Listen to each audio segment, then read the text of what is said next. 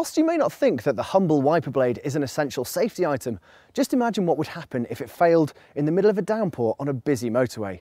The consequences could be disastrous.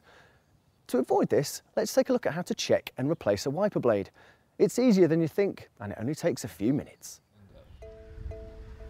Pull up the arm to 90 degrees until it locks upright.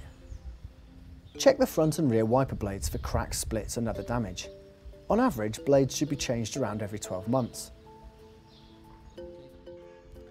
Locate the clip and then release it to remove the blade. Replace the arm back against the windscreen. This is so the arm does not get blown back against the screen, causing any damage. Refit the new blade by lifting the arm up again to 90 degrees until it locks. Slide the new blade over the clip and lock the clip in place. Replace the blade onto the windscreen.